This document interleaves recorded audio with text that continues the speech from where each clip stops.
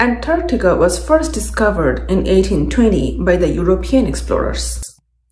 Since then, explorers of different parts of the world have found useful insights about Antarctica and making claims to different parts of the Antarctica.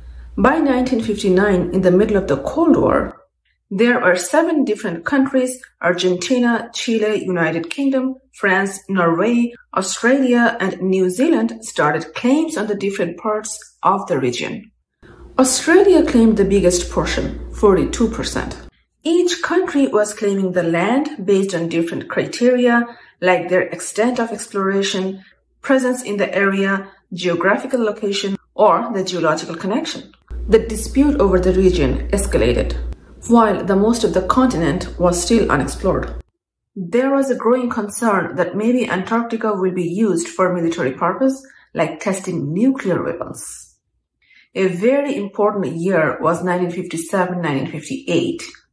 A diverse group of scientists from 12 different nations and from different disciplines such as oceanography, geomagnetism, and geology came together, leaving political tensions away as a part of the International Geophysical Year.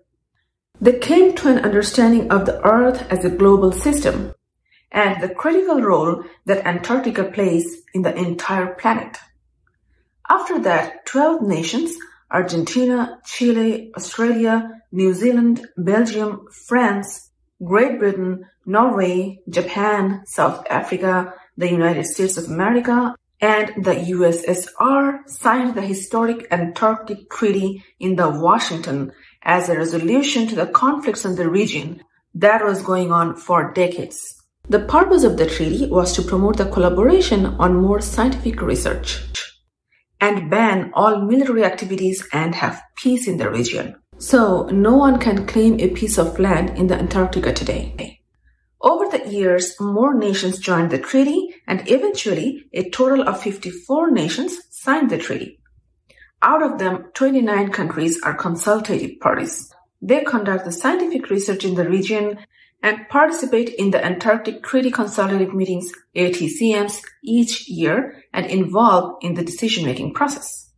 The other 25 nations are non-consultative parties. They signed the treaty and can attend the Antarctic Treaty Consultative Meetings, but cannot participate in the decision-making process. So, no one nation has ownership of the Antarctica.